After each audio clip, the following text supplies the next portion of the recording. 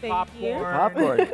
You know, I like my class to be a little bit different. I know, this is cool. You know, and here, Anija, you love popcorn, right? Yeah, I like Take little the popcorn. whole bowl and pass The it whole around. bowl. Yeah, there you go. Hey, everybody, There we we may go. get to all of you. Toss them into Come the on in, have a crowd. seat. I'm going to grab these from you. I'm about to sit on the pull-up. You know, I've been reading about Albemarle High School, and I asked Chance what he taught, and he says, leadership, entrepreneurship, creativity, and I thought, what can I do to make this panel just a little different than the others? And it was popcorn. So that's where I'm at. Let me start out. I normally would start out with Ted, who's gone on this fantastic journey, and we're going to get to him. But Anija, in this question of what school could be, you're living it. What have you made school be? Well, really, I know all the years I've been in school, it's been syllabus this, test this, quiz this, study for your quiz this day, then SOLs at the end of the year. But now with the school within a school, it's been like just creativity for me. It's like normally I'm okay with like projects in class. I'm like, okay, that's the one time I get the chance to be like, I can show what I actually do on my free time. But with this class, it's something completely different. Make it real. What does that mean? Like, what do you do? What have you done? well, in this class, I rap, I do poetry, I've done, Can you do some rap right now?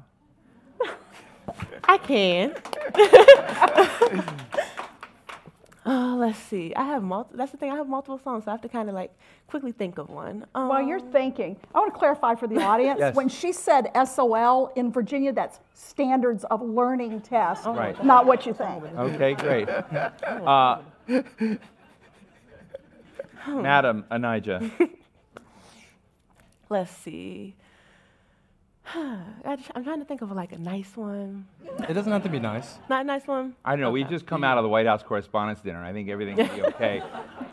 We can come back, but let me come to Ted for a minute. You think about it. Maybe you can rap about this session. But Ted, you went on a 50-state journey, and you know, as many people have told you in the past, and I don't want to repeat those, but we do see quite a number of people who've made it, who are wealthy individuals, worried about education in the country. They write books, they come in, and I know that you are differentiated in a crowded marketplace of do-gooder venture capitalists. But would you tell us what you observed when you went on your journey, and why are you striking in such a different direction than so many others that have looked at the education system and have seen it not working out right? Yeah, and whenever I talk to educators, you can see the blood drain out of their face when somebody says this person has a business background and is now interested in education, because that hasn't worked out. And I felt like if I was going to be responsible here, it was important to really immerse myself. And so I took an entire school year, you know, went to all 50 states, visited 200 schools, and just had 1,000 meetings,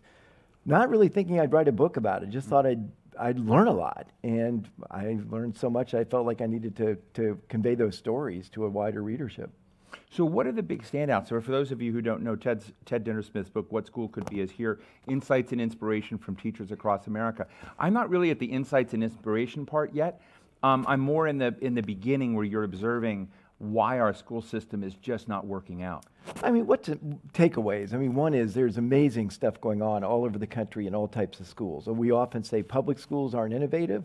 Nothing could be further from the truth. And it's happening in places you don't think it would happen. It's not in Massachusetts or Silicon Valley for the most part. It's in Central Virginia. It's in North Dakota. It's in, you know, Albuquerque, New Mexico. So I was blown away, in particular, by the teachers I met. You know, it was a trip that should have been tiring. And each day, they're so dedicated and they fight so hard for their students that it was moving. And they are remarkably innovative. Not every, but there's a lot of pent-up innovation in our teaching force.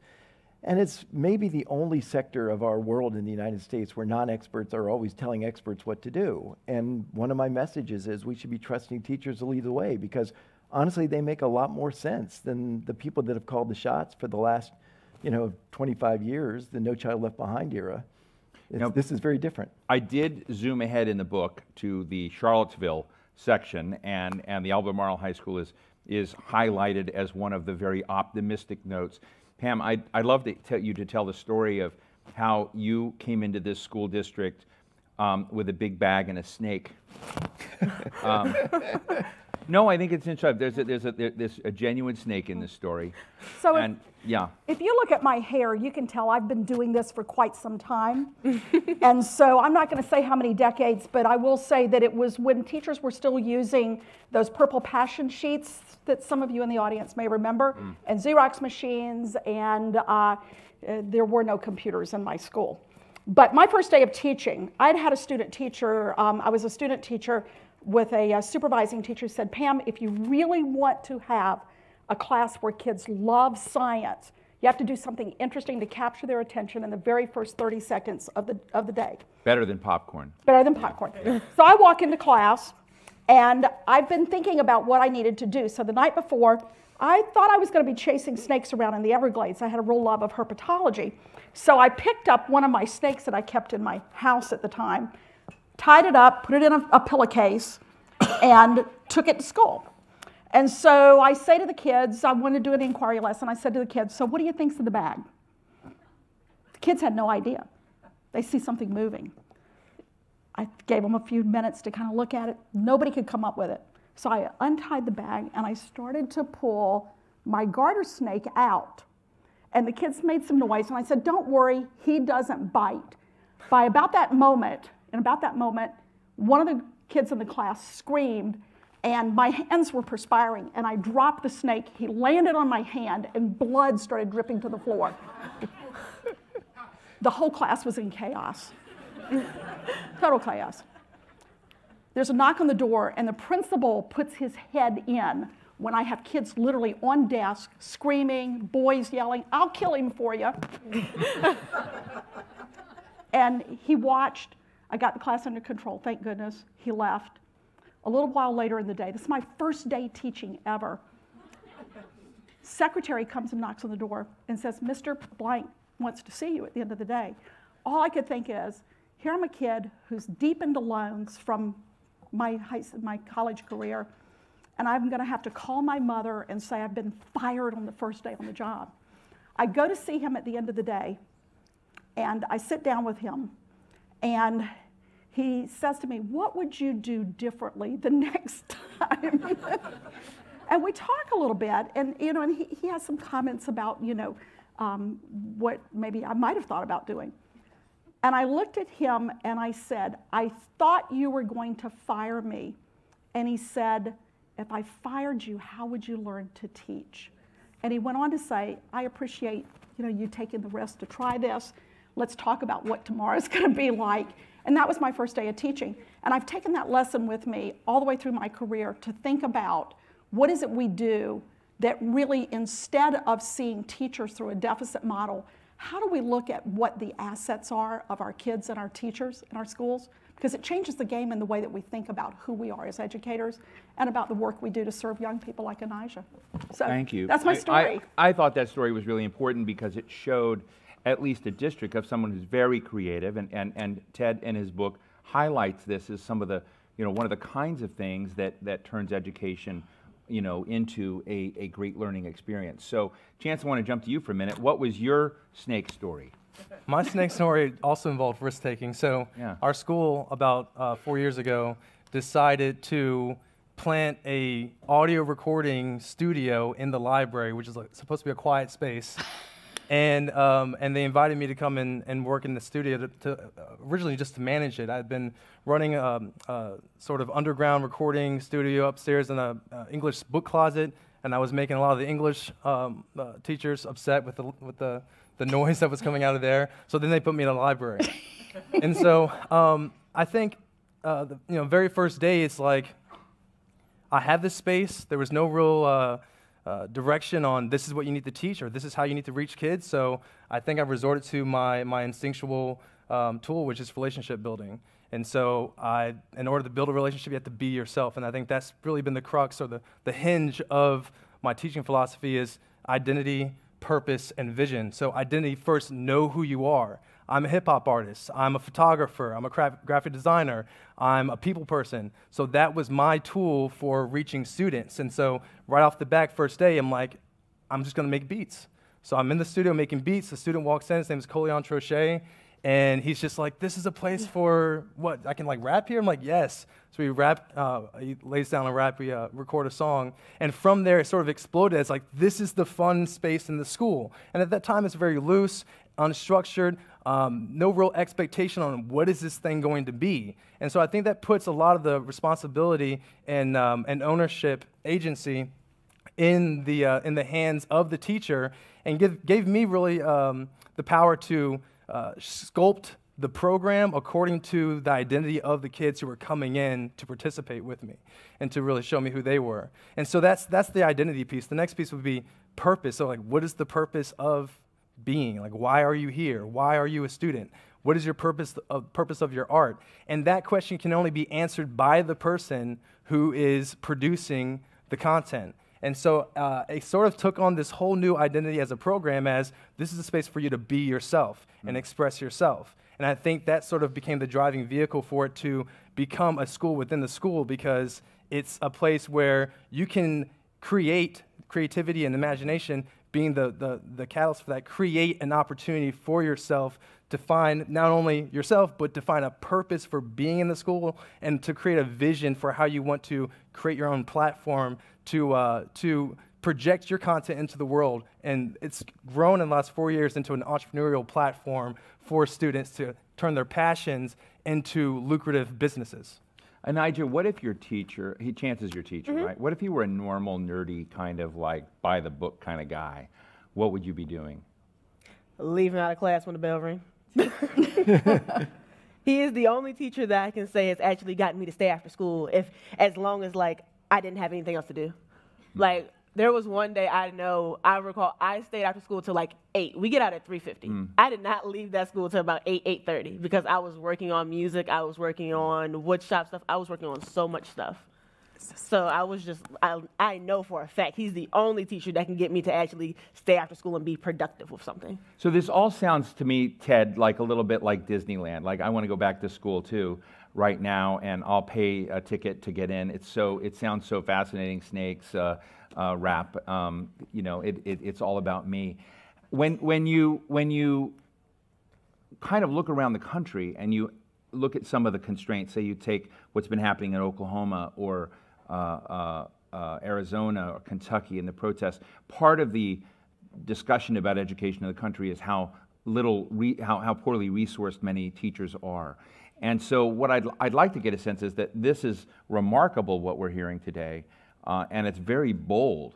But I'm sort of also looking at the kind of broader question of how we solve the kind of the equation of resources, of safe places for the boldness that we're doing. What lessons do you have for kind of achieving this in places that are maybe, I mean, I don't know how you're funded, but it sounds like you're funded pretty well if you've got a recording studio in the library. Yeah, but you said achievement. I mean, yeah. I talk about the achievement gap. The gap that we're really not comfortable talking about in the United States is that we spend the least to educate the kids that need the most help, and we spend the most for the kids that need the least help. Right. That's a very uncomfortable issue for people to take on, but it's very important. And you see some states working to have more balancing across there, but it's heartbreaking, because I write about, a place I went where 12 miles apart, 2 public schools, one should be condemned, the other has 3 football fields and a baseball stadium that could be a minor league baseball stadium. So that's a gap. But the achievement part, and what I find and what I was impressed with in visiting this school district, is when you go after the kids' fundamental interest and passions, these kids, in many ways, kids we think of as not being the high performers, the at-risk kids, the kids that are struggling with school, let them work on something they're really passionate about with a teacher that can broaden that interest in music to what I saw there. Kids interested in music. Suddenly it was technology, it was physics, it was math, it was the history of music. And these kids, they all have passions. They all have distinctive and different interests that they really want to pursue. So when you get that engagement right, and when you have the adults supporting a broadening of those interests and developing distinctive proficiencies, that's real magic. And it does sound like Disneyland, but honestly, our policies have pushed most of that stuff out of the classroom. We talk about SOLs, when kids are just going through worksheets, and the poor schools have way more worksheet content than the rich schools. And we get what we deserve with that, right? Which kids are bored, teachers are demoralized and not trusted. And I think that's what we got to get away from. We got to have just a complete rethink because we've been through just failure after failure with the policies of No Child Left Behind. And what I worry about, I mean, my background is in innovation. You know, I was a top-ranked venture guy. I have a good sense of where the jobs of the future will be, and they are jobs the student has to create and invent, not the job they apply for. And so when I visited their schools, these districts, the teachers that are making these differences, the students that are jumping on it, they're the ones that are going to be able to invent and create great paths forward. And I think that's what we need to celebrate. Did you find similar stories as we're hearing on stage in all 50 states? Well, I intentionally write about something from every single state. And the phrase I use there, everywhere and nowhere. You know, you'll find these great things. You'll find these amazing teachers, visionary leaders, passion-driven students. The problem is we need to be focused on how we can help all schools. And I think one of the failures we have, and particularly people with my type of background, is they think we're going to solve the problem with a handful of new charter schools. I mean, the kids are in the schools they're in. We need to help all these schools make progress. You're not high on charter schools. I'm not high or low. I mean, you know, there's a myth that they're just better or they're more innovative, and some are really great, but a lot of them have turned into test prep factories. And so what I really say is there's a healthy amount of great innovation, irrespective of the way the adults are organized in a school. And you look at what Pam has done in this district, where, going back to the snake story, her early experience was a principal that had her back and trusted her and encouraged her to take chances. She has played that forward in the biggest of all ways, because you walk around this district, you meet with people, they're supported. They're encouraged to take chances. They're doing these bold things.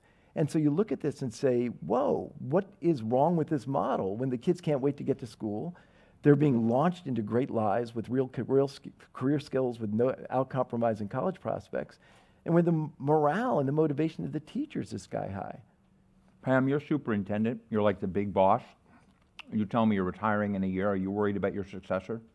I'm not, and the reason why is because I really think about succession planning a lot in terms of maintaining and sustaining and even advancing the vision. So I've been really fortunate that the deputy superintendent is going to become the superintendent and carry the work forward. And I predict that in 4 years that our system will be an even more innovative, broad bandwidth of work around cultural work that we're doing than it is right now.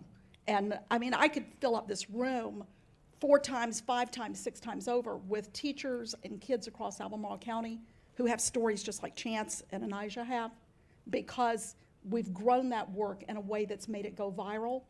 And it's really amazing. Some of the stories are just remarkable. So part of why we're here today in this conference doing show and tell and exploring some of these stories is to see whether the best of what we have can be copied elsewhere. So do you have copycats in other counties in Virginia? Yes, and in fact, one of the things I talk about a lot inside our own system, because we're 726 square miles, we surround the city of Charlottesville, which is 10 square miles, and you heard from some of my peers today that are from Charlottesville City Schools, that we have tiny schools, we have large schools, we have schools in the middle, we have suburban, urban, and rural schools, and my job as a superintendent is to figure out not how I scale up programs that are cookie cutter, but how do we scale the big ideas of the work we're trying to accomplish. And what my takeaway is, Chance and others in our system have had many people come and visit from all over the country, from very different kinds of schools, from Compton in California to South Carolina rural schools. And what people say is that if you start to redefine the way you think about the work you're trying to do to get to yes when it comes to invention and innovation work, that it frees kids and teachers to be able to try out new ideas and new ways of approaching the work, unlike anything that ever occurred in most of the 20th century. And I'm going to, before I go to the audience and come back to you, you can either offer me a little rap snippet or both. You can do both. Okay. So much of what we've discussed today is the challenge of, what people go to college for. Do they get credential for? How do they view education? What is education today? And I'm just interested in your perspective, because you've made yourself a winner with your teacher, Chance, and turned this into something there. So how do you answer that question? Does credentialing matter to you? Does college matter to you? Do you find, or are you finding a different path that you feel confident in? Honestly, college matters to me because I've always been a person that's about my grades. Like, I am on it with, when it comes to my grades, there's nothing else besides family that will top my grades. So Sounds like a rap. So I do plan on going to school in the fall. So college isn't like the next step for me, but I'm also thinking like I want to go to school for nursing, but I also know that with this class I'm able to do music and artwork now. It's not just like I have to just strictly do nursing, that I can branch off and do a lot of different things, because I didn't even know I knew how to cut wood, I'll tell you that. I went into the workshop with, I had on heels and a dress. And I was like, I don't know how to cut wood. I'm not going to do this. It's going to be all over the place. And I actually cut wood perfectly. And I burned a scorpion into it. I spray painted it and everything in this one class. And then I had birthday presents for both me and my sister. So, I mean, I feel like, one, education is really important for everybody to have, but it's just, you have to follow your own path on it. Because a lot of people are so stuck on going by the system and going how everybody wants them to go. But me, I'm just finally glad I have a class. Like last year, there was no, like I was in class, we have 7 minutes to get to class. My class was all the way on the other side of school, and I made it to this class within 2 minutes.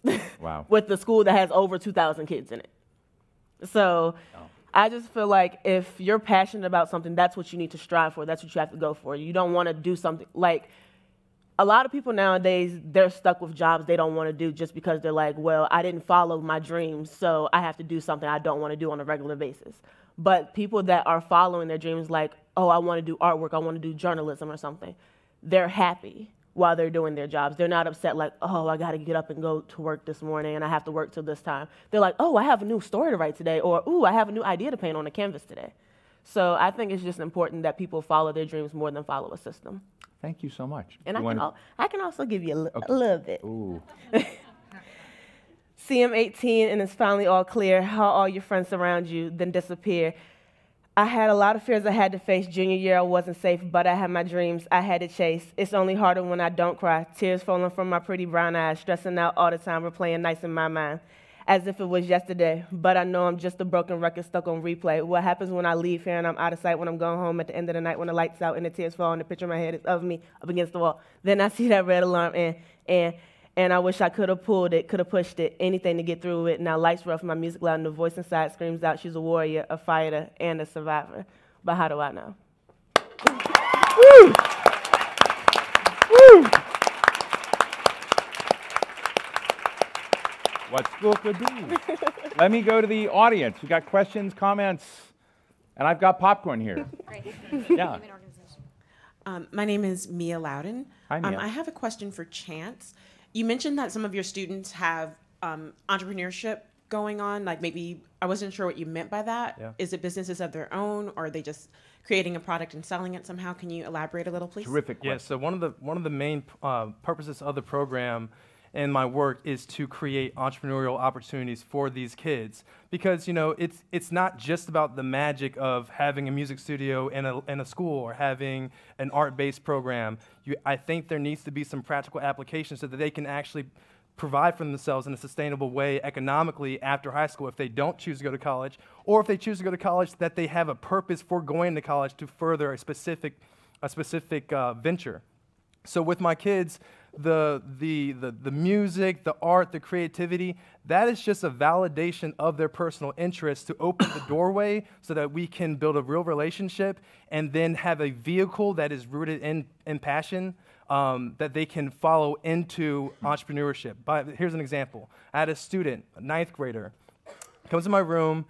He's in the audio production class, and he doesn't like music. His counselor just kind of put him in there, and that's the case with a lot of the kids when they first come to our school. They're kind of put in these elective courses. So he had no interest in the content that I was mandated by the state to deliver. So how was I supposed to engage him? Now, the traditional method would be using discipline and sort of force-feeding them the curriculum and basically saying, either you pass or you don't. But I don't have that philosophy. That's not in me. So I asked him, what do you like to do? He said, I like to cut hair. He had been cutting hair for like 3 months. He showed me his Instagram, had like maybe 3 or 4 pictures of some hair, of some friends of his who had cut hair for.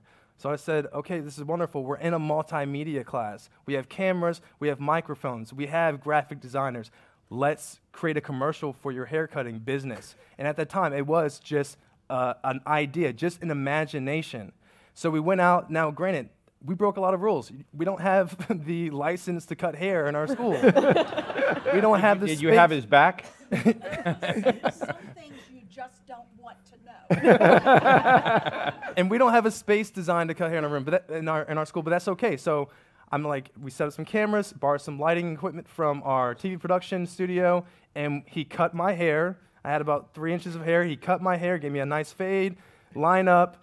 We had some other students who were like also in the same boat. I don't really know what I want to do. Well, do you like taking pictures? Yes. Take some pictures of this. Be our photographer. So we start by sort of assigning them these professional roles that are tied to their personal interests. They don't see that it's a business yet. They don't see that it's an opportunity to make money in the future. They're just having fun. He posted this video on YouTube, and within 1 week, we had 10 Albemarle High School students line up outside my classroom door to get haircuts during lunch from the barber. He changed his business name was Jason Blends Barbers. And so I would have him come in my room and cut hair every day. That was last year. This year, he is making probably close to $200 a week cutting hair as a sophomore. He's because the validation of his passion, he now has the self-motivation and the intrinsic motivation to then pursue the licensure pathway for cosmetics at our tech school in the county. If that language or that passion is not validated, that motivation doesn't exist. He doesn't go that route, and so he's in a cosmetic class. He's making about $800 a month. Right. His parents support him so much that they've given him their living room as the barber shop. Over spring break, got my hair cut again, and I was like, "You've really upgraded. You've been promoted." He has his mirrors, lights, his own barbering in his house. And that's like one of... Margaret Lowe wants me to go get my hair cut. Yeah. So we'll do that. Yes, right here in the middle. Hi, Sabrina Epps. I'm a graduate student at Fielding Graduate University. I kind of to your point about breaking the rules, and then to the superintendent and also Ted, looking forward, how do we start to break down those barriers so that systemically school systems can support that type of innovation, and also to extend those types of ideas to support those big ideas from school district to school district, so that we can really, because we're not running out of time, but time is passing more quickly than it ever has. Right. So let me start with Pam and then finish with Ted. Pam? I've had a philosophy. I don't know, is this thing actually working? There it goes, it's working. It is on. But I've had a philosophy for a very long time, since I've had a mentor say to me, Pam, when I was describing a teacher who I thought had a really crazy idea, and I was an early young administrator, he said, if you tell this teacher no, this teacher's going to go out, and not only is she not going to ever come back to your office with another idea, she's going to tell 10 other teachers what you said, and they're never going to come to your office either. So that getting to yes mode is absolutely critical for me when people come with ideas. And some of those ideas do tend to challenge the boundaries on the river that we have set up in public schools.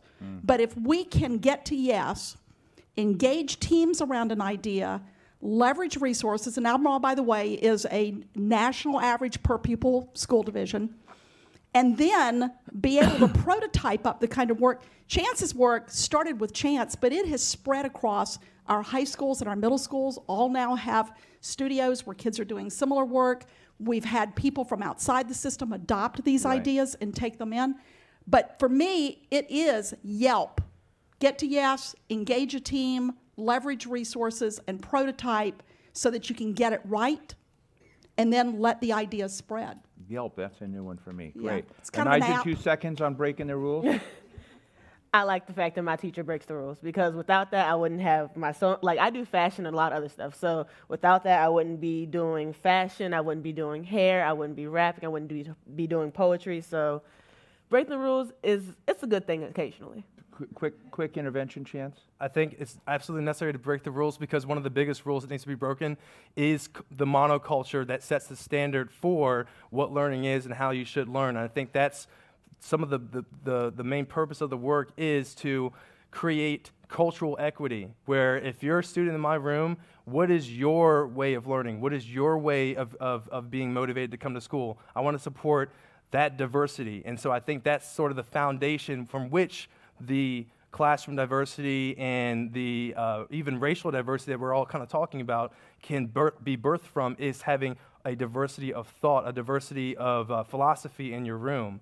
And so I think the rules definitely have to be broken. And I also think it produces multidimensional artists, which I think enhances your skill set, your ability to visualize a success in your life, your ability to create opportunities, and this very creative mentalities is what we're trying to foster through breaking some of the rules. And Ted, as we finish up with you in answering her question, and just knowing the scale of what you've committed yourself to do and looking at all of these pockets of educational innovation, you know, I know that you don't actually like prescribing something across all this, and that's antithetical to your message, but what are the most important messages you want people to walk away from that might answer her question? Well, I mean, I'd start with, and a great way to end this whole terrific summit that your organization put together is, somebody sent me a note a couple weeks ago and they said, I have the feeling the dam is about to break.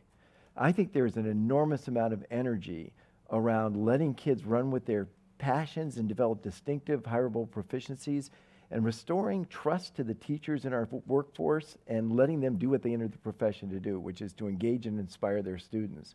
And so as that starts to happen, and I write about the great transformation that happened in 2009 to 16 in New Hampshire. I'm in Pittsburgh tomorrow with this really remarkable community-wide celebration of remaking learning. I think people are starting to realize that, take Jason, if you just ground Jason through a regular process and he dropped out or graduated with nothing very special, that's a kid in for a world of hurt in his adult life. He's found a way forward that he's excited about.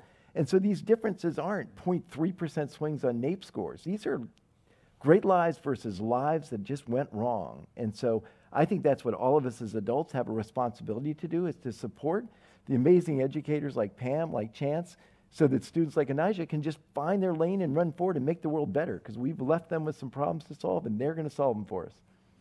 Well, with that, I want to thank Pamela Moran, Superintendent, Chance Dickerson, teacher, Anijah Johnson, student of the Albemarle High School, Schools, and Ted Dintersmith, thank you so much for provoking us with your book, What School Could Be. Thank you all so much.